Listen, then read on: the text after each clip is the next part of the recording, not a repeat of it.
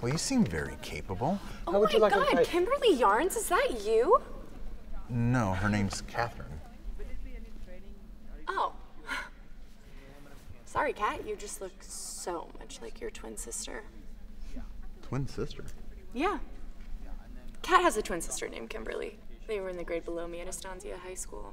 Actually, her sister was a really good tennis player. She actually got a scholarship to Pepperdine, didn't she? They had this nickname for her. What was that? Casper or... Houdini? Yeah. How did you know that? Lucky guess. Wow.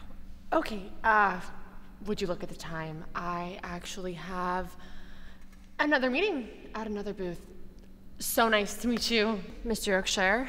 I gotta go. Toodles. That's great. And do you have any experience working and teaching with the public?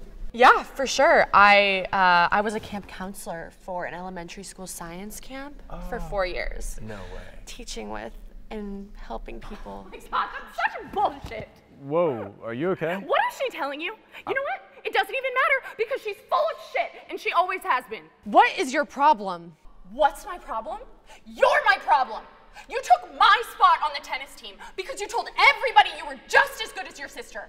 You took my part in Annie because you told the drama teacher that you had an acting coach. And then you took Joe Oz to prom when you knew he was going to ask me.